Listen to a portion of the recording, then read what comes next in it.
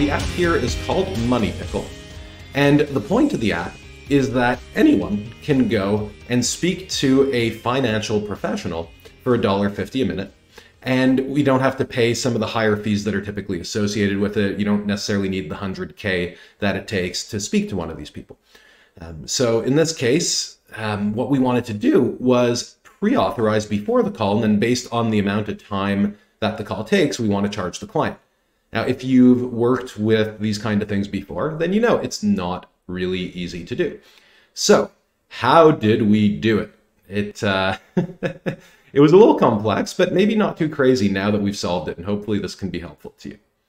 So the component that we used, there are a couple. Actually, no, the really important one here is our web view. And outside of that, it's all standard Adalo components. Now, this is our web view, the PragmaFlow Better web view, I suppose is the nickname. And the reason it's better is because it can actually detect the URL of the page that you are on and then take actions based on that. So we can automate Webflow. We can automate web view experiences as part of the app, and we can respond to what's happening in the web view, which creates a really integrated experience and kind of completes some of the workflows that are hard to solve when the Adalo app itself cannot understand what's happening in the web view. Okay, so how does it work? If you take a look on this page, we have a hidden countdown. Hidden countdowns are really useful for doing page actions where we're using a custom action. There is a known bug in Adalo, and I hope one of you will tell me that I'm just a dinosaur and it's been fixed. But the bug was that if you used a custom action and you return information or data, then you cannot use that data in the next actions if that custom action was a page action, meaning if it is when you land on the page, an action that fires. So what we do to work around that is create a countdown, 0.1 second. I think you can do 0, but something, I don't know, just, I guess it's after the page loads or the component. It feels like a better idea. So what's happening in here? All right, there are a few things. So first, we are creating the checkout instance. And, I realize I actually am going to have to back up, but let's talk through this and you'll understand why I'm going to zoom out. So we have the Adalo call record ID. This is the ID of the record in the Adalo database so that when we do our action, which is going to happen in make.com, and then afterwards we want to update the record, we're going to know which record to update. So we'll talk more about that in a second. So we're sending the current Adalo record, we are sending the user's email, and we're sending their name. So what's happening when we do that? Okay, so if we take a look, this is the Stripe instance generator. Now, why do we even need to generate an instance? What's all this about? On the next screen over here, what's going to happen is in this web view, we're going to load up a Stripe checkout. And so by using the web view, we are never actually in the Adalo app. The client is never putting their information into the Adalo app. What's happening is they're giving it to Stripe directly through Stripe's checkout process. But that is not a static page. There's not just, hey, Stripe, let me go to your checkout page. In fact, you have to say, hey, Stripe, make a checkout page for this user for this reason so they can check out. And that makes sense because we want security. We don't just want people showing up at the, and doing whatever they want and being able to modify things.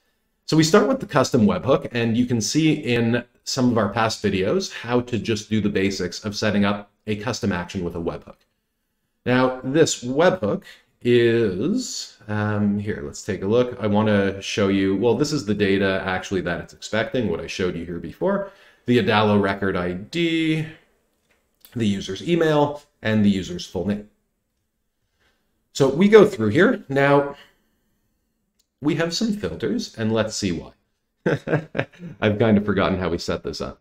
Perfect. Okay, so we have a thing on there called request type, and if it's empty, if it contains create, and so let's just take a look at where that's coming from. When we go into our custom action over here, we can see that we have request type also, and this is hard-coded. The reason it's hard-coded is because this request is always going to be create. So we go along this route, and what happens? We create a customer. So we need to create a Stripe customer so that they know, some information about the person. So all we need to provide is the email and name. And then when we go over here, we request intent checkout instance. So what is an intent checkout instance? An intent is essentially one of the ways that Stripe does pre-authorization. So we're declaring an intent for the client to pay in the future. And so we use the v1/checkout/sessions, and you can check out the Stripe API documentation for more there. And then we have to send these keys, the payment method type, which in this case is card. The mode is setup, and setup is because we're setting up an intent. The customer, we have customer ID here, which we got from the create a customer. That's the value that was returned. And you can see when I mouse over it, the Stripe number 10, it's a little hard to see, create a customer is kind of pulsing happily there, which is a nice UI effect. And then success URL. So where are we going to go if things are successful? We have this URL right here, and that actually is, I believe, this webhook as well. Now, the other thing is request type equals success. We'll talk about what's going to happen there in just a second. And then we have the cancel URL, and that's if there is not a success. So we're going to redirect to two different URLs, and they're both this webhook, but the only difference is the parameter, which you can see after the question mark here, the parameter request type equals failed or equals success. So again, we'll come back to that. Finally, with the response that we've gotten here, which will include the instance ID, what we are doing is, first of all, we have a pre-auth ID. So if the status code is 200, meaning if there's success, then we're taking the body setup intent, which is again returned, as you can see from the previous step. All right, next we have pre-auth instance created. So this is again something that we're using. You know what? Let's flip back to what happens next, because I don't think this has great context yet. So when we get our response, right, and it is going to update the Adalo record. So what's going to happen is after this action runs, we're going to take one of two follow-up actions. We're either going to link to preauth 2, which is the page where we're going to show the checkout instance now that we have the ID, or we're going to link to preauth error if we found that there was an error. Okay, so how are we determining this? The way we're determining it is sometimes. So I had to find a good way to do this with the constraints that Adalo offers. I like to avoid the possibility of something actually falling in two categories, or maybe a response that falls in neither, because then we'll jam. We need to cover all the range of possibilities. So I decided to use a numerical code because that's anyways how we often send the response. And so what that means is if the checkout response is between 200 and 299, we're calling that a success. Sometimes it returns 201s, I want to say. So I decided to account for the whole range. Now, if we hit a 301, that's a redirect. I don't think I want to mess with that. I think we're going to call that an error. So being a bit conservative. And so here we go. Oh yeah, actually, funny story. So maybe I'll fix this to greater than 300. So we haven't gotten a 300 yet, but I did leave a range where nothing would happen, and that would be weird. So now it's fixed. So if it's a redirect or a 400 or 500, which are authorization or server errors, then we're just going to go to the pre-auth error screen. Okay, so how do we send that response back? That's what we're doing here. So if we have the status code equals 200, because it is essentially, I probably could also mirror on this side the same conditions. And it would probably be wise to. I haven't hit an error yet, so I'm going to just leave it for the sake of the fluidity of this tutorial. But we could say if status code is between instead of equals. But if it equals 200, we send back the intent to Adalo.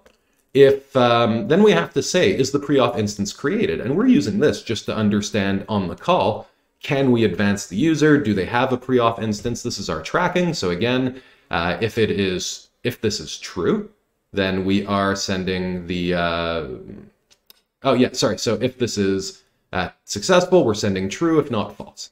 By the way, here we're sending nothing if it is false.